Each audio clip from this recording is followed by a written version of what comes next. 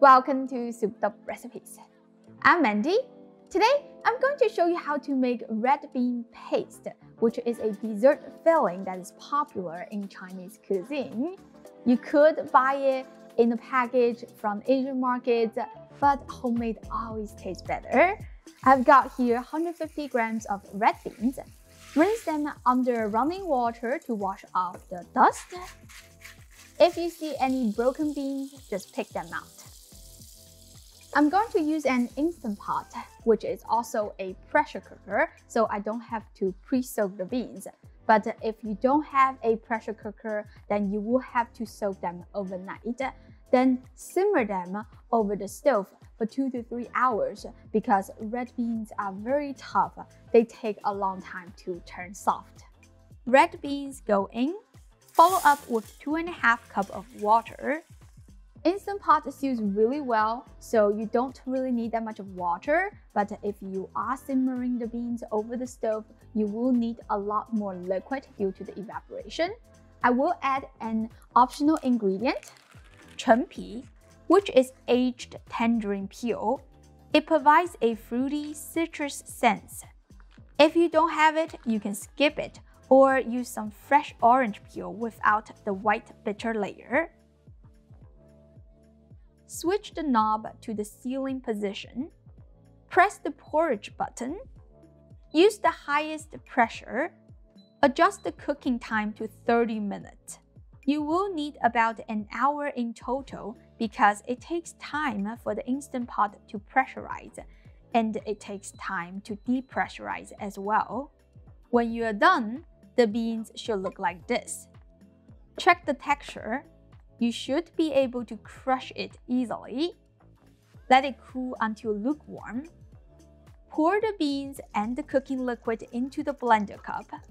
We want to use as little water as the blender needs. Don't add extra, otherwise it will take much longer to evaporate the moisture later.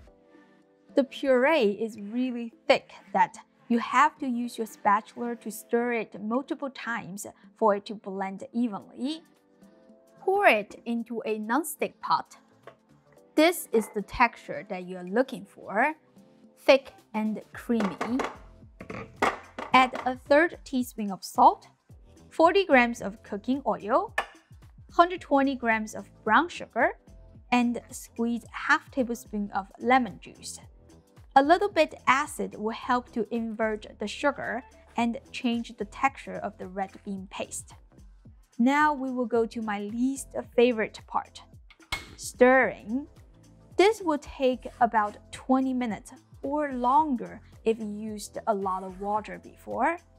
I usually divide this process into 3 stages. You can have the heat on medium or medium-high at the first stage because the mixture is wet and runny, but you have to stir it fast to prevent those vicious bubbles. If you don't stir it fast enough, the red bean paste will explode like volcanoes. As the moisture evaporates, the paste becomes less runny. You can see it starts separating from the bottom of the non-stick pot, but it is still quite sticky to your spatula.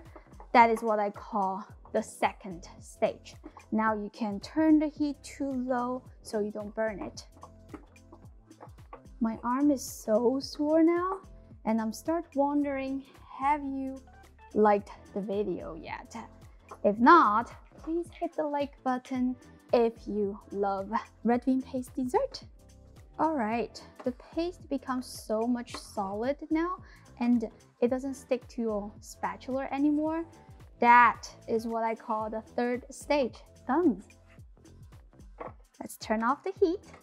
You can use this to make lots of traditional Chinese dessert, such as mochi ball, steamed buns, mooncake, 粽子, and sesame balls. Leave a comment below and let me know what's your favorite dessert.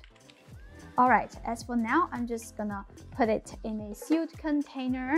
It will stay good for up to a week in the fridge, and 3 months in the freezer. I hope you give this a try soon, and make sure you watch my next video because I'm going to show you how to use it to make the classic red bean paste steam buns.